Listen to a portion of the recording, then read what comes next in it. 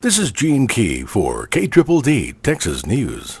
A panel of 3 federal judges plan to discuss what happens next in the deeply complicated legal wrangling over political districts in Texas. The Associated Press reports the U.S. Supreme Court placed a hold on the redistricting map drafted by the San Antonio-based court last week. That move created an enormous amount of confusion over what electoral map will be used in 2012, when candidates will be allowed to file, and when elections will take place.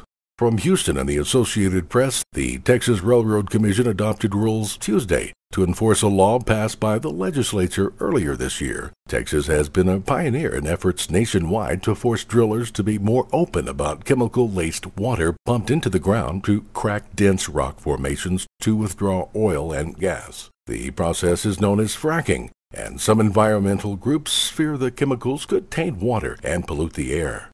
Texas will require companies to disclose chemicals but not concentrations. Other states, such as Colorado, require disclosures of concentrations.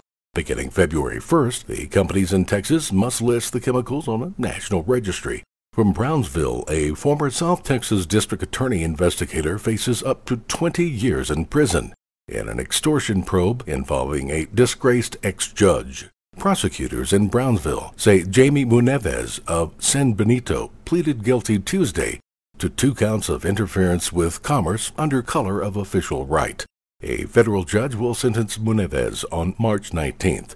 Munevez formerly was a bailiff for State District Judge Abel C. Lamas, who failed in his 2008 re-election bid. Lamas in March pleaded guilty to racketeering.